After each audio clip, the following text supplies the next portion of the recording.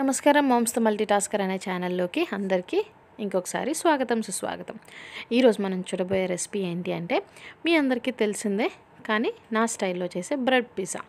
దీనికోసం మనం తీసుకున్నది కొంచెం హెల్తీగా చేద్దామని కొన్ని ఇంగ్రీడియంట్స్ తీసుకున్నాను. అదేంటి అనేది కూడా మీతో షేర్ చేసుకుంటాను. సో వీడియో ఫస్ట్ నుంచి లాస్ట్ వరకు చూడండి, స్కిప్ చేయొద్దు. అండ్ ప్లీజ్ ట్రై చేయండి ఇంట్లో. మీ ఒపీనియన్స్ ఏంటి అనేది కమెంట్ బాక్స్లో తెలపడం మాత్రం మర్చిపోవద్దు. చూసేద్దాం అయితే ఈ రెసిపీని ఎలా చేయాలో.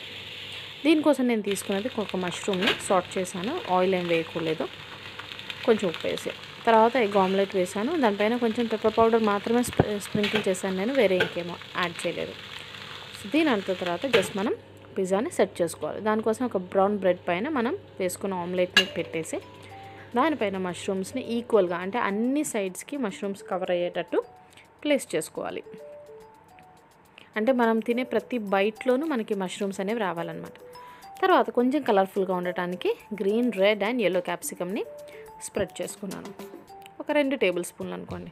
తర్వాత ఉల్లిపాయ ముక్కలు, కొన్ని ఆలివ్స్ లేకపోతే స్కిప్ చేసేయండి. కొంచెం చీజ్ వేసుకున్నాను. మీ దగ్గర చీజ్ లేకపోతే పన్నీర్ కూడా వేసుకోండి, చాలా మంచి ఆప్షన్.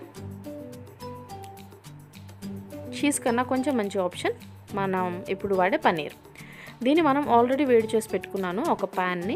నార్మల్గా మనం ఇంట్లో వాడే ప్యాన్ని మూత పెట్టి ఒక 5 నిమిషాలు వేడి చేసిన తర్వాత ఈ బ్రెడ్ని దానిపైన పెట్టి 1 నిమిషం కన్నా తక్కువలో తీసేయాలి.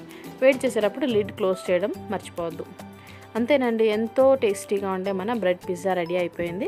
సో ఈ రెసిపీ మీ అందరికీ నచ్చింది అని అనుకుంటున్నాను. నచ్చితే తప్పకుండా వీడియోని షేర్ చేయండి, లైక్ చేయండి, కామెంట్ చేయడం మాత్రం మర్చిపోవద్దు.